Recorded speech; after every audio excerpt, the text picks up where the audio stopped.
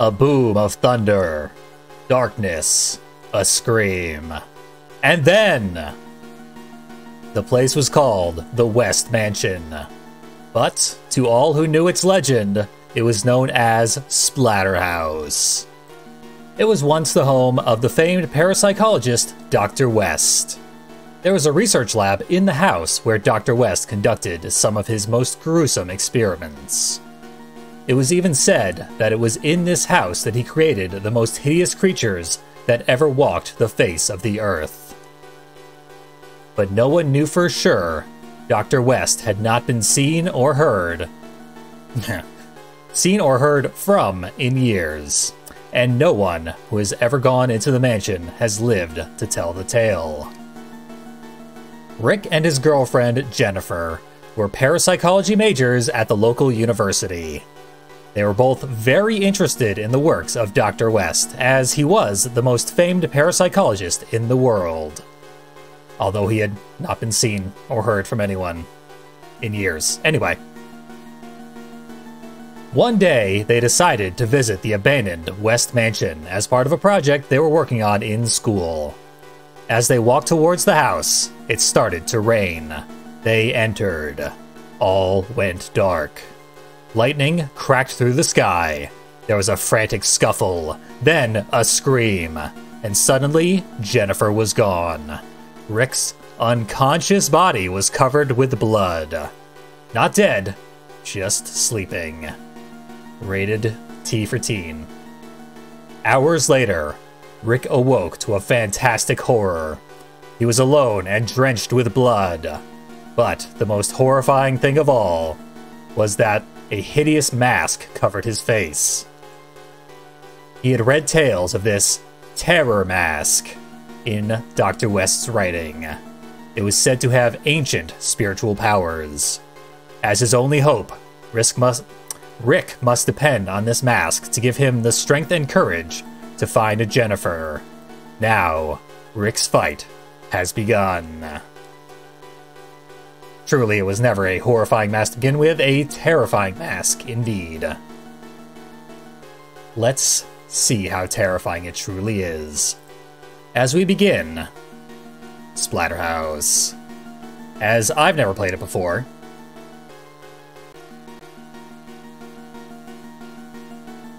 How do I get out of the sound test here? Surely it can't be that hard.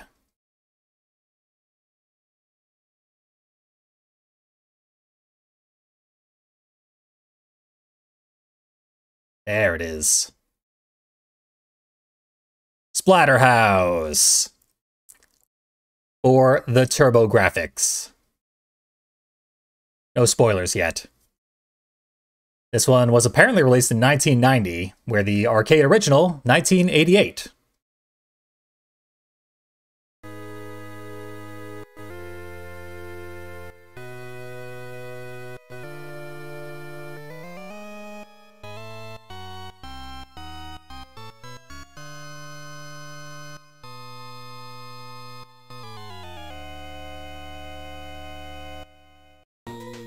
No small figures approaching the house, no scream of anguish. Not much of anything, quite frankly. Just a house, gently flashing in the distance. But now, once we're inside, we recognize that it is the Splatterhouse. And there's our terror mask. Purplish red. It honestly looks pretty cool. But this is a form of censorship. This is explicit censorship.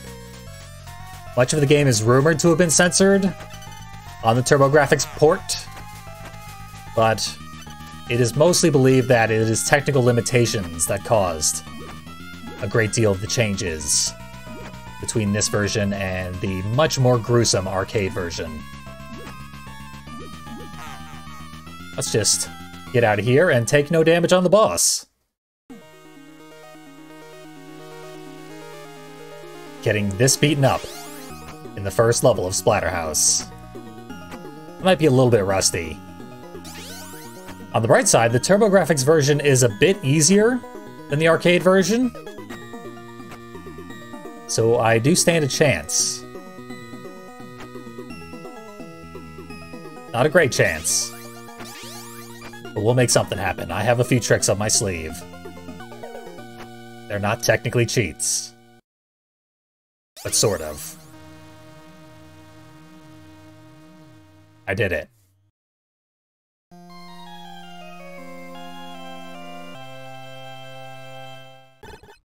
Love these little screen transitions. And we recover 2 HP anytime we complete a level. Ooh, enemies that take 2 hits. Unless you have a stick. Then they're done for. Wrench, also. Quick kill. Hanging desiccated corpses. The Splatterhouse has seen better days. Our open house event is not going well. I don't think Rick and Jennifer will be buying. But first they gotta survive. Now the most stressful music in the game, for no good reason. This is an easy segment, but the sewer levels have been deemed terrifying enough to warrant music that gradually speeds up. It will eventually reach a fever pitch.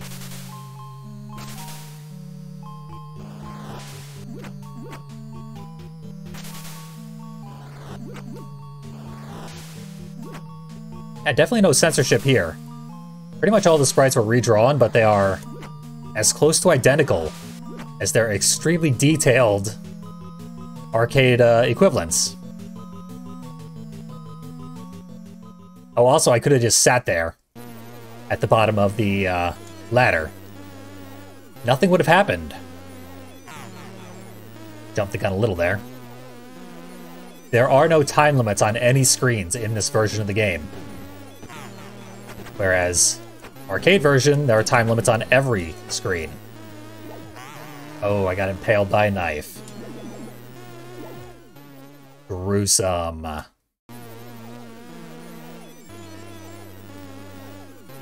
Can't believe I forgot that it begins with scripted garbage raining from the sky. In random locations. Okay, maybe not. It seemed like was falling in different spots the second time. But I don't believe the locations are actually randomized. Just that my memory is poor in the short term.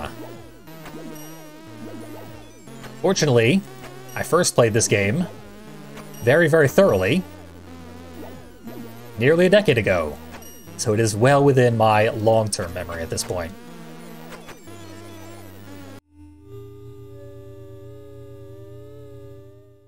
I remember this.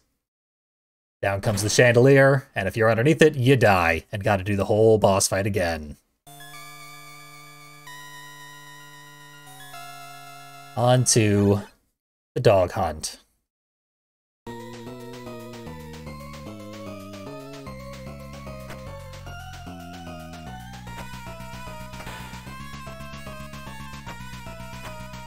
Technically, we're gonna want to duck, kick everybody.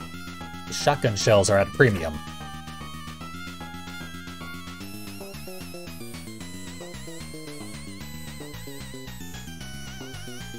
Dodge the hands, that we can't even tell are hands at the moment.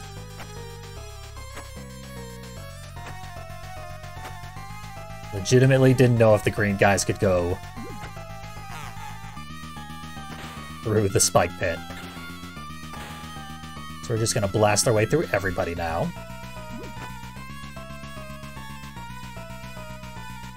So there's a backup shotgun right here.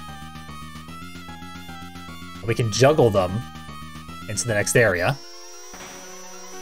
where Biggie Man awaits. A legendary monster design. So good. And his reach is just baffling. We don't really stand a chance in a fair fight. What you want to do is empty a shotgun into him. Then get him with a slide attack. Oh, everything here is taking so many hits. And you can't really stack hits. If there are two enemies stacked up on top of each other, only one of them will be injured when you swing. Seems to be a weird technical limitation more than anything else. Punch him away from my shotgun. He is far enough away. Oh! This guy's good. It's our first game over, and there are limited continues. And as far as I know, there's no way to replenish your continues. Whatever. Dog can chow down. Not this one, though. This one must pay.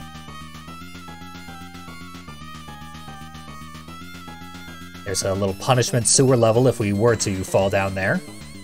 By fall, I mean get grabbed and pulled into the abyss.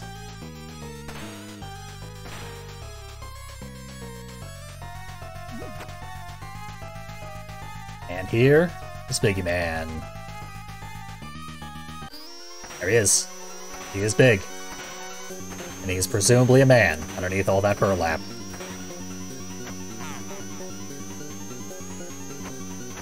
Here. That'll do. Not quite a slide attack, but he was locked in place for the duration of my foot assault. Such a just unbelievably great monster design, and you see it for such a brief period of time. That red sludge monster was supposed to be in the last level, but they cut it out of this version. And I don't know why. Oh, I'm going into the basement. This is actually for the best, because I did not show off this basement path in my Let's Play years ago. There's a near identical portion of a level later on, which I did intend to show off, so I skipped this little area.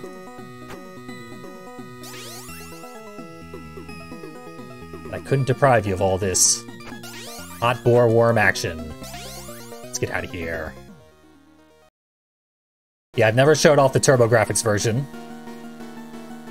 And I'm frankly a little disappointed that the 2010 remake did not include the TurboGrafx version in its classics section. Because, I mean, it only takes up like 20 megs, the whole game. Why not throw it in?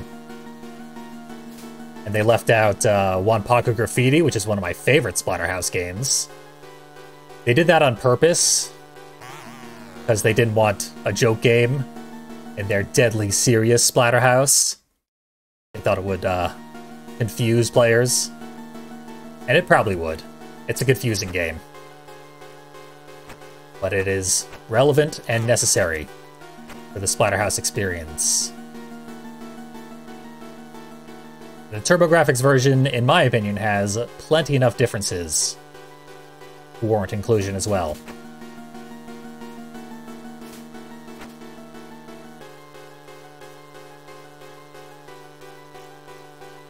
Play a little hopscotch. And just walk out the room. What is the point of those lawnmower blades? Baffling. Dr. West just wanted to chop up his poor zombies. Didn't know any better than to walk right into spitting blades. We didn't see any red sludge monster there either. I think if you stay on the upper path, you will see a sludge monster. Anyway, here's Blue Mask Ricks. They want to fight me. They take 3 hits to kill. If you do a jumping attack, you can hit them with your foot. Then again on your way down, like that. Get a double hit. Their iframes are significantly worse than legitimate Ricks. Blue offers very brief periods of invulnerability, whilst red lets you be invincible all day long. Actually, our iframes are pretty terrible, and we can also get double hit by some monsters if we're not careful.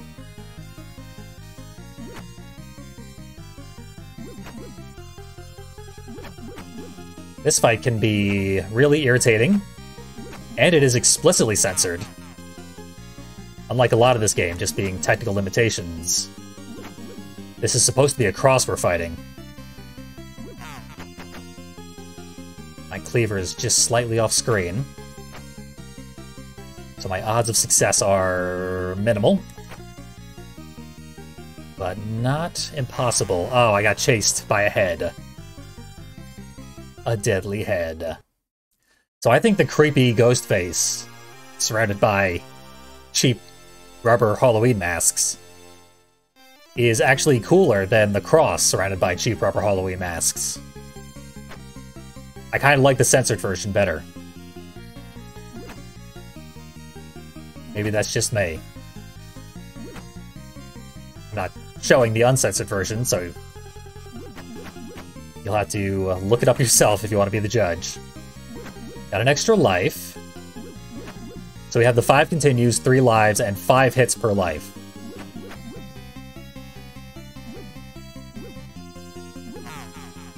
The rubber masks are barely entering the screen, so that was a abnormally safe attempt at that boss. And now it's Rick's wedding. And the priest is no-show, as is the altar. The altar had a cross on it, so they just removed the whole damn thing. Now there's just floating candles. Very awkward choice.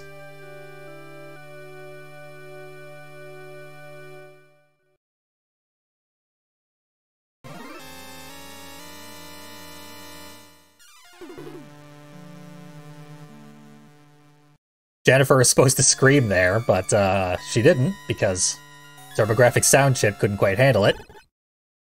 So, we don't really know why we're moving on to the next level, or what that dramatic sting was all about. But hey, bouncing chairs. They were a boss long ago. Now we must smash a dozen of them. The priest was the floating head, indeed. It's our own fault we couldn't get married. We crushed the priest. This is also a good character to get double hits on. Or any hits. So I don't, get brutalized within an inch of my life. Like, okay, he jumped back. And I got impaled by his severed head. I think I ran away from the first instance of the big head enemies.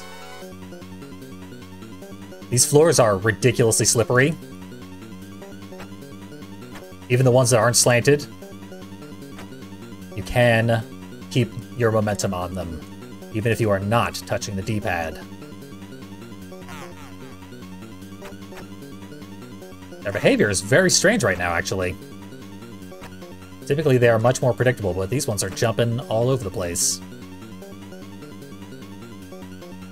So I'm going to show you the most interesting series of paths here. You can have a bunch of branches. We can go down or up. First, up is more interesting.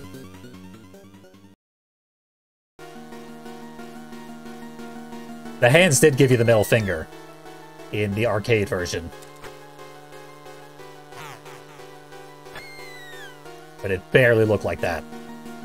See, the game can actually manage screams.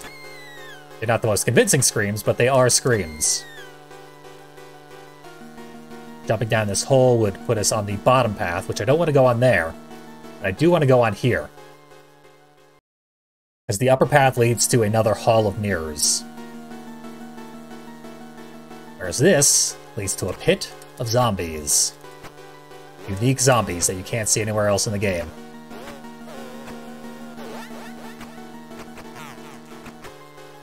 So we want to fight the Pumpkinhead Man, whose voice clip has been removed.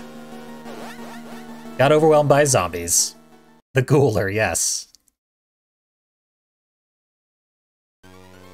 The Ghouler deserves to get a successful kill on me. Iconic character that he is. So-called because that's what his voice clip sounds like in the arcade version, but he has no voice clip here.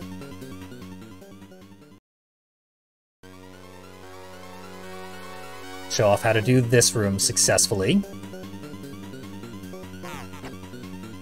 If you delay slightly, then this guy will always jump towards you and pinball his head, and I'm absolutely not showing how to do this room successfully. This is about as unsuccessful as you can be. And off goes that guy. Tragic. We're still on the easy part of the game, too. Whatever will I do if I run out of those precious continues?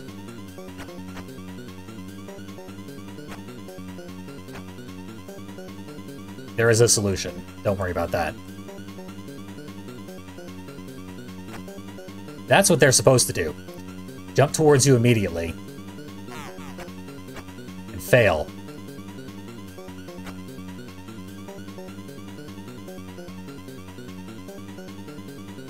So when they do what they're supposed to do, I take much less damage. So up here, through the ghost path. I guess I could have gone down this time, but the down path is just a sewer level. If you want an easy time, stay on the upper path the entire time. I think it's actually a reward for performing the platforming well, is you get to stay on the easy path.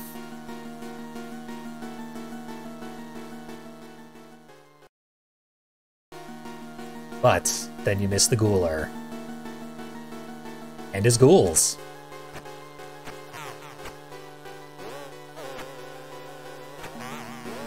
That's when the monsters stack up and absorb one another's hits. They shield each other from damage.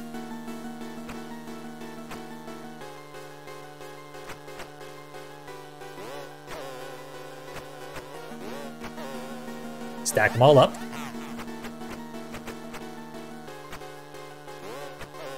And keep Ghouler from singing his beautiful song. And he's dead. Didn't even get to resurrect some of his ghouls. I believe from there you can go up again, but that just puts you on a path to another obnoxious boar worm section. Down here we have ghosts and dogs teaming up. And they combo well with one another. This could be a very annoying room. The hitbox on the ghost skulls makes absolutely no sense. And as a result, I've deceased.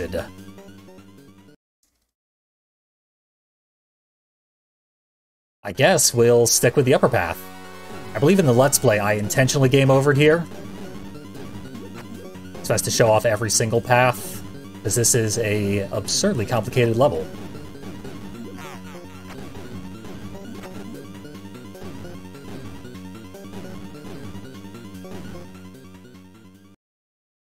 Once we get to new territory this time, I will save state.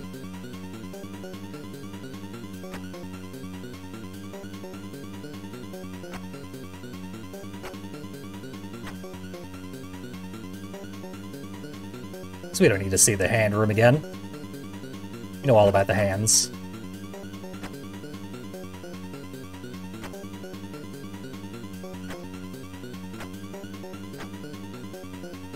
I haven't had the floor slide me into the pit, which is good. The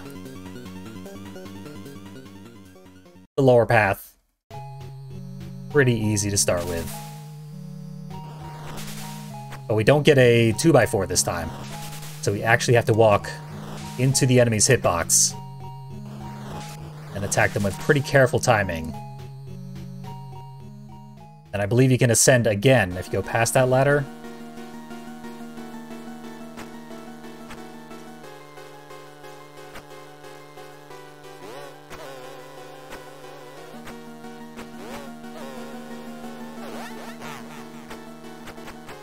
So many monsters. Okay. He's got no allies, and he's dead. Problem solved. Let's look at our options. Yeah, we can go up here. I'm gonna die in the basement. I'm familiar with Deadhead Fred, and I have it on my PSP emulator. And I intend to play it someday. I mean, I have played a chunk of it, just I haven't showed any of it off.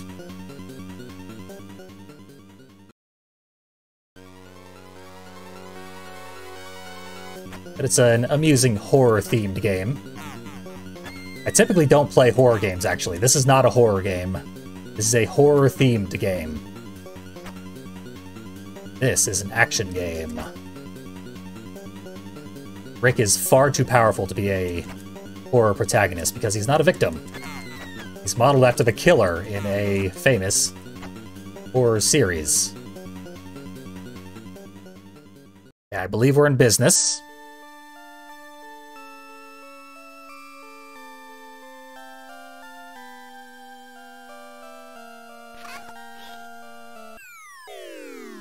An intelligible voice clip.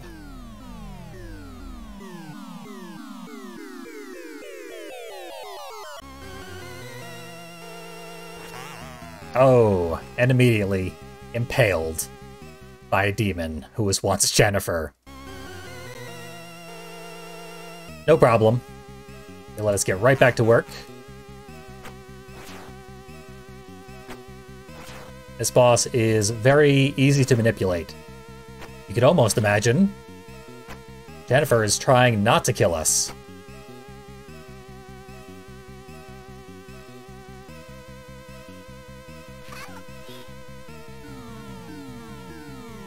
But we'll try and help her. The only way we know how. All you have is your fists. Cops will never help you. Or every problem looks like a nail or something.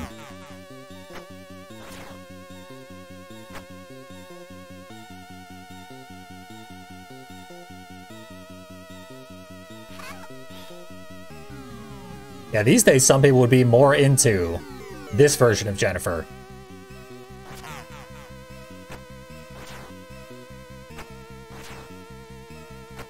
Stay right about here and we will manipulate Jennifer's AI at this point. So the short hops will never result in her impaling me. And indeed, she's down. And disintegrates. And then a monster comes in and rubs our bald head to reassure us and get us back on track. So we jump down the gross pit, ready to fight little mercury gremlins. So this is the hardest and worst level in the whole game. It's extremely random.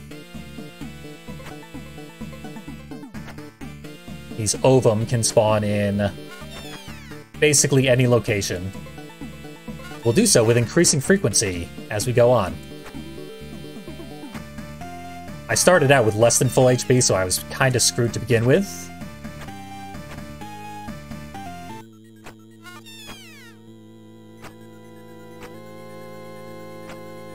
But this is where the arcade game gets your quarters.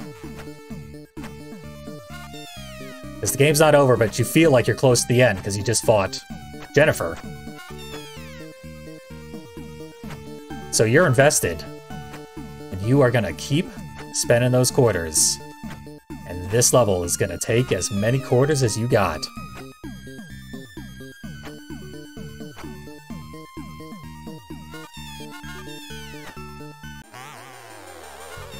There's our boss.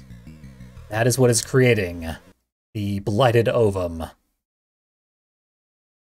And it has 10 trillion HP, so when we get there, we're gonna have to punch it for a very long time.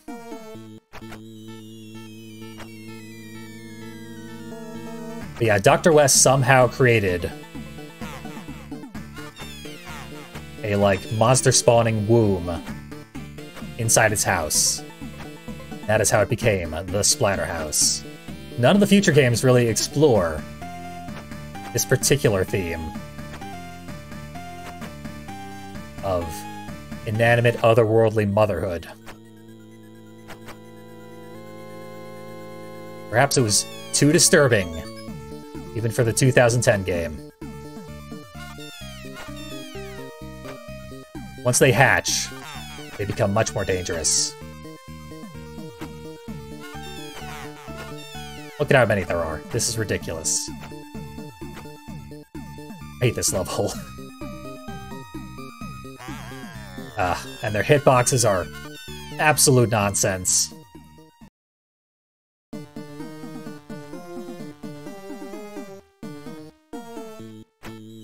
This is a level where they really should have provided you with a weapon, because our hitboxes are also nonsense. Like, the attacks we do are frequently a millimeter away, when it looks like they should be connecting. But they aren't. The slide kick is useful because it is not beholden to only hitting one enemy like the punch is. If you slide kick, you go through like 4 enemies, all 4 of them die. Or at least take damage. But frequently they will take multiple hits of damage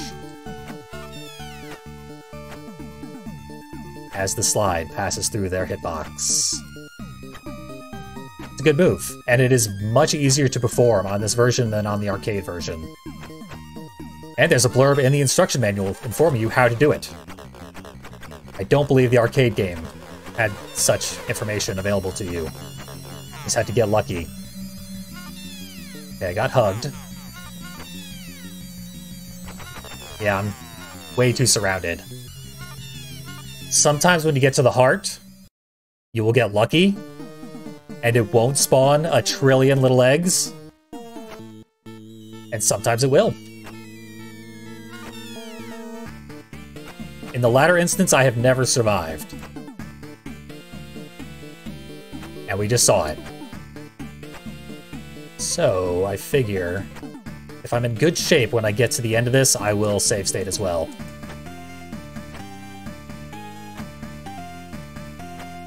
Because this is a very, very long and tedious segment.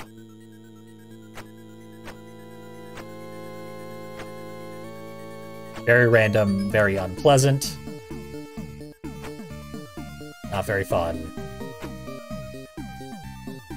The TurboGrafx version provides you with more resources,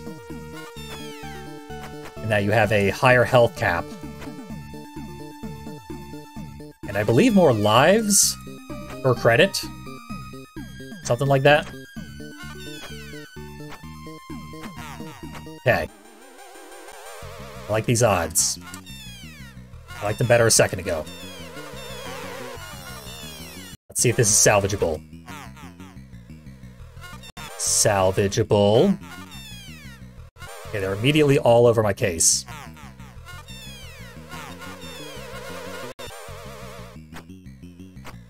Here. I'm in control again, but look at how many there are.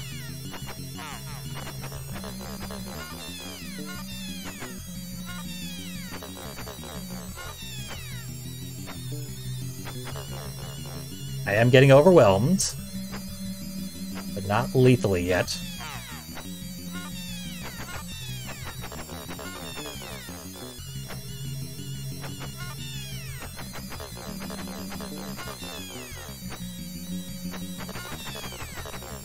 Die already.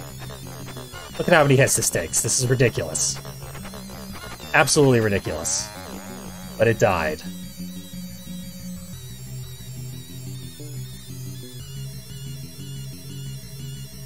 Obnoxious fight. You already got my money. This is the TurboGrafx version. It's on the home console.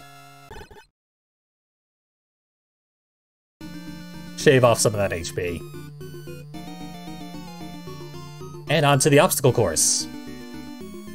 Nothing in this level can be killed except the final boss, so just gotta remember the exact location of absolutely everything.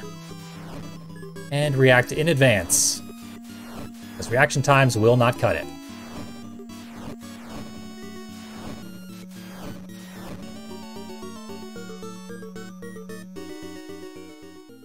Could've got through that damageless. Another bit of censorship.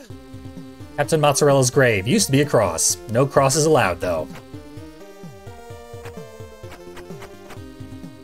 You'd think it would be more offensive that games deemed it, like, illegal to even depict a cross. Equating crosses to, like, nudity and profanity. Nothing more obscene than a cross, according to early 90s, late 80s video games. And for some reason, the Christians tended to agree.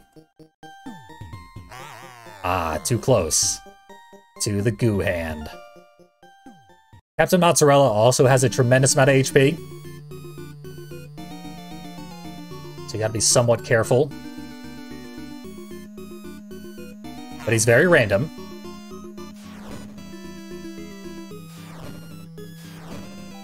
So you do want to get there with as much HP as possible. Ideally, all of it, since this segment is so scripted. Ideally, all of it.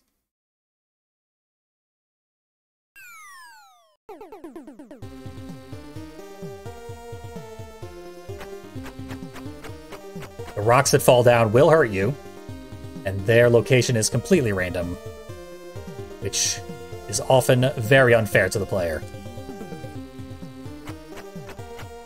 Sometimes it'll cause you to completely miss a cycle where you could potentially damage the boss. Other times it'll just be, like, guaranteed to hit you. Neither of those was the case this time.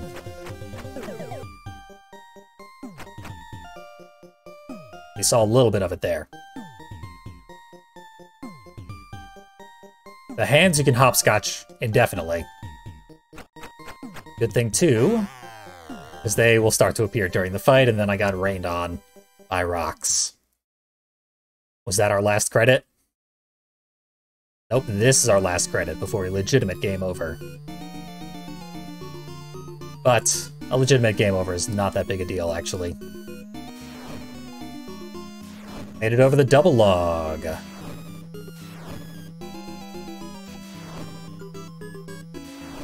Impressive.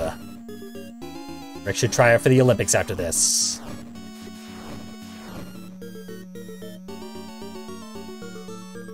There we go. Full HP.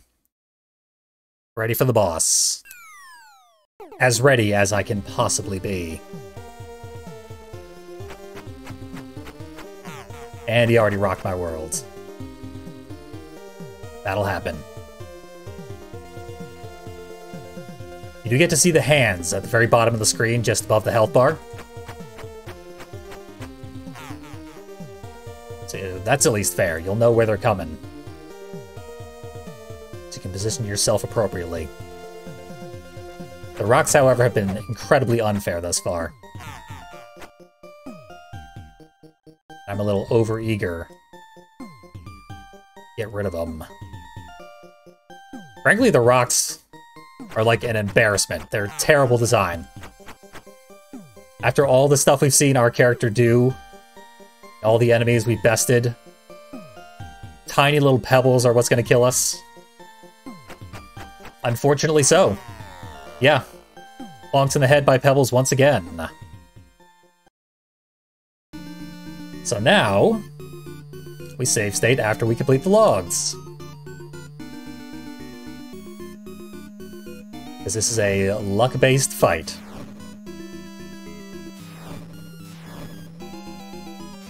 But it is very clearly final boss-esque. So if you made it through the womb, you are now so deep in sunk cost fallacy that you are going to beat this game.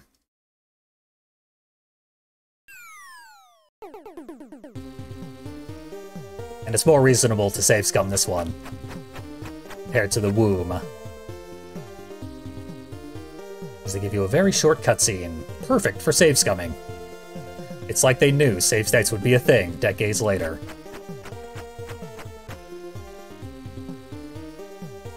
Built the game around it.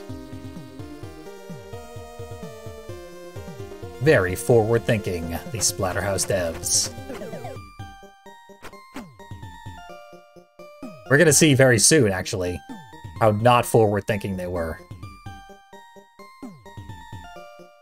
They actually made a lot of mistakes that one would never make again on the first game in a series like this.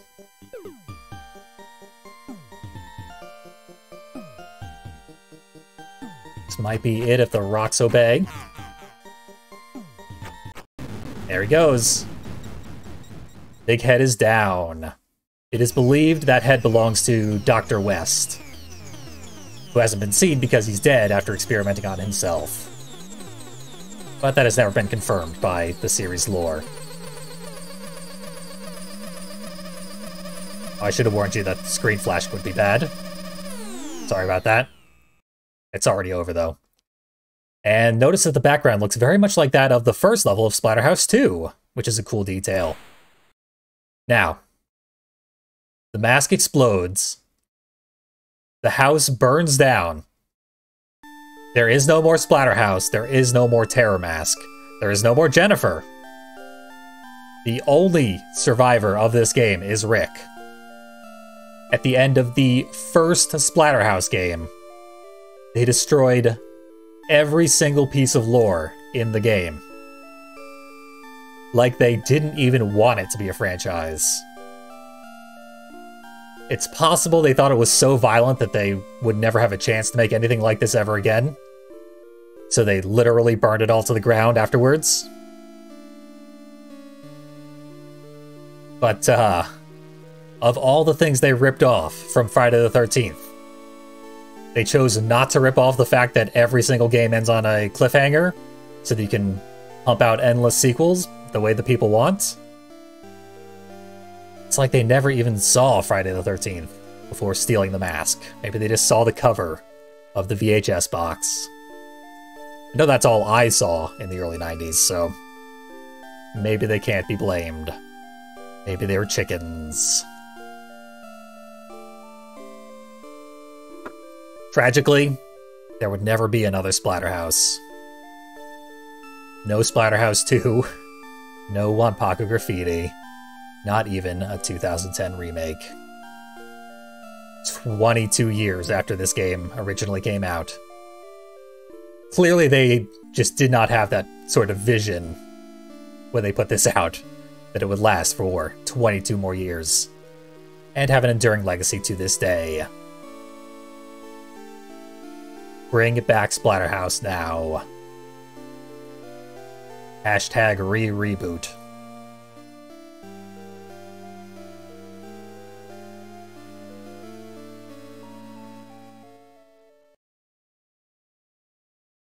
I honestly thought there would be a shocking twist at the end. Just to give us something. A hand popping out of the ground. A scream, somehow, even though everyone's dead. Tragic. The real tragedy is the lack of franchise potential. Just ask capitalism. Actually, the real tragedy is it won't let me out of the screen.